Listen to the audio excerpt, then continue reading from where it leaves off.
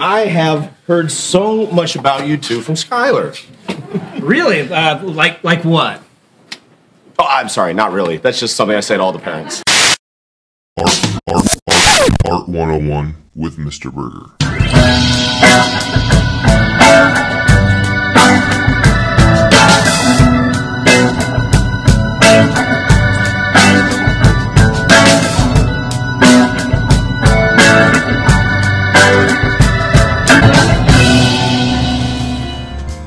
Scholars, welcome back to Art 101 with me, Mr. Burgher. I'm a professional artist, a master educator, and I'm here to provide you with the best I can in art and historical content. And if you like the content, like, share, subscribe, or any of that sort of thing, any interaction is really decent. And remember, it's always free. Oh, look, one little question, I'll let you all go. Are you all together, or is it separate checks? Please, go away! Go away! On any form of social media, we have our loyal subscribers, and there are many. Now, I will say this, there are many people that are watching that are not subscribing, and,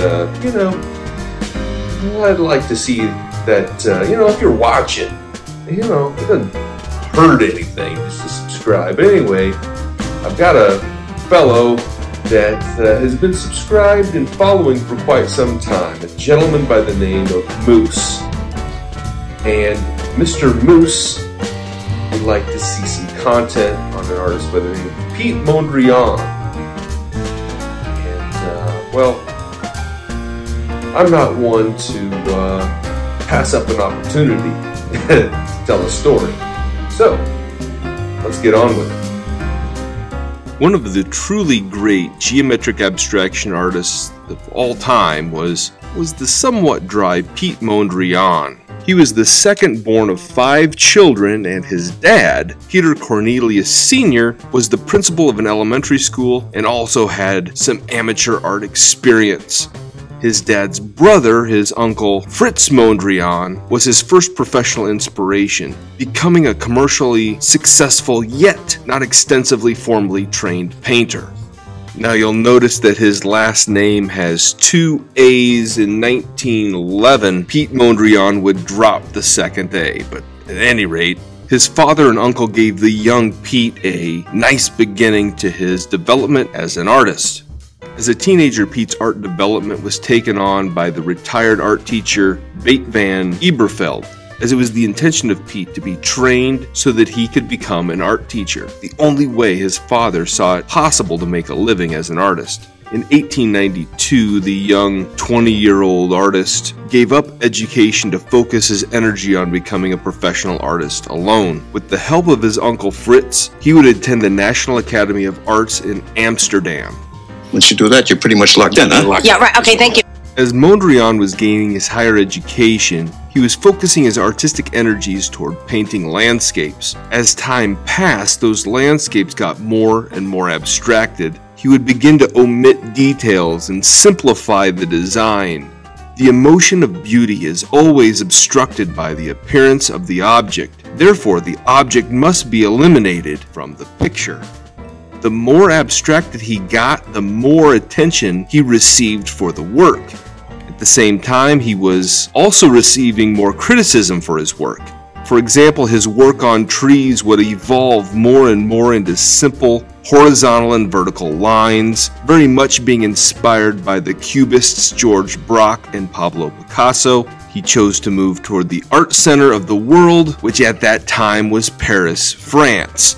In 1912, he would make that move and quickly become an internationally famous artist. Now, old Uncle Fritz, he had 2 major issues with his nephew's new art career. Number 1, he disliked the abstraction that he was moving toward, and, as a more pressing issue, that Piet began to sign his name Mondrian minus the A, as previously mentioned.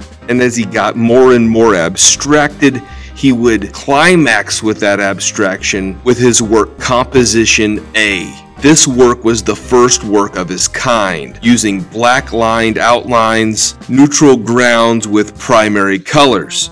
Now, works like this would actually take him quite some time because, little known fact, Piet Mondrian did not use a ruler to draw the lines. He drew them all by hand. Everyone knows when you make an assumption, you make an ass out of you, an umption.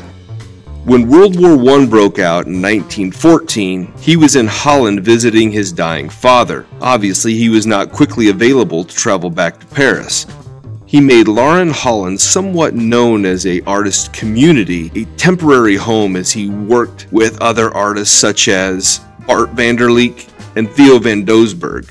This friendship with these artists would grow, and specifically with Van Doesburg, he began to assemble a group of artists that collaborated in the creation of a magazine known as the Stijl or the Stijl. And along with the magazine, they would start a whole artistic movement that is also synonymous with neoplasticism. Although Mondrian was deeply bonded with his fellow artists at this time, he was driven, and in 1919 he would return to Paris. And it was there that he met Harry Holtzman, an American artist. Holtzman would eventually aid Mondrian in a trip to the United States. Most feel that this trip to America for Mondrian was perhaps his finest experience as an artist. During this time frame, the Art Center was shifting from Paris to New York, and Piet Mondrian was also shifting from Europe to New York, where he would end up in October of 1940. Prior to this trip, he was placed on the Degenerate Art Show by Adolf Hitler. The Degenerate Art Show of 1937 included 650 works by a wide range of artists that were seen as a cultural threat to Germany and German culture, and so, being seen as a threat to Germany, Mondrian was placed on that list. My mom always said life was like a box of chocolates.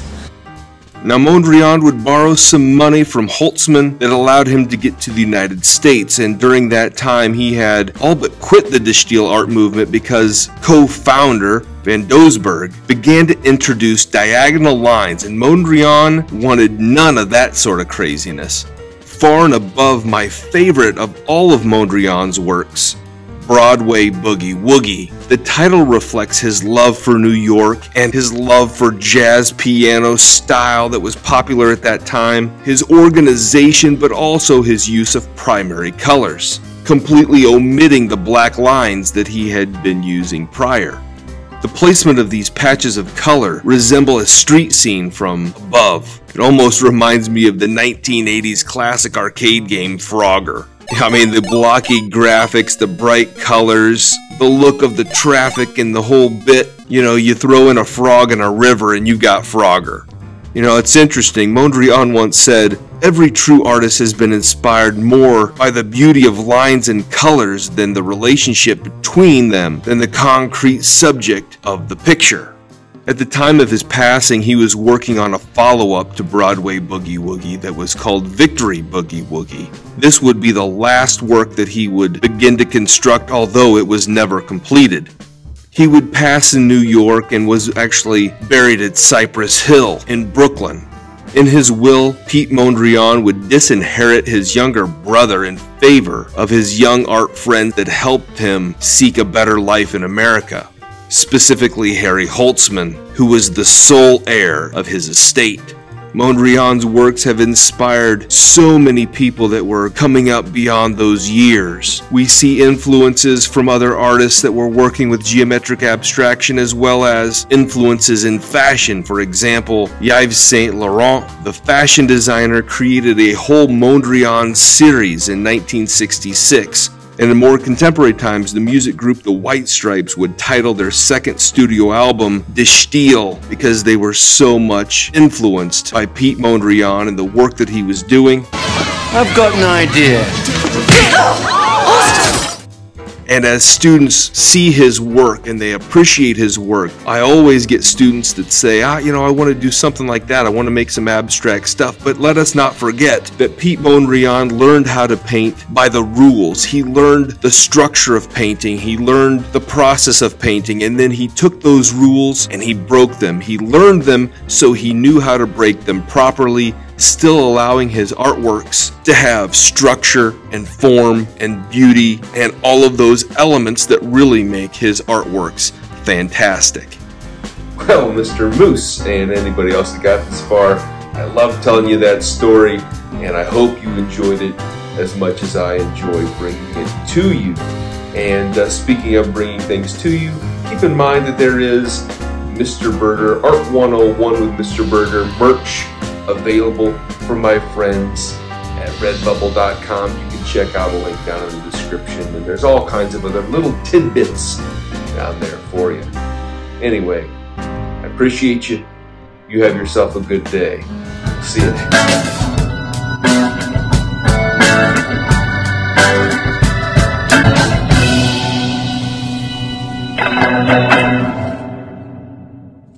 When I was your age, television was called books.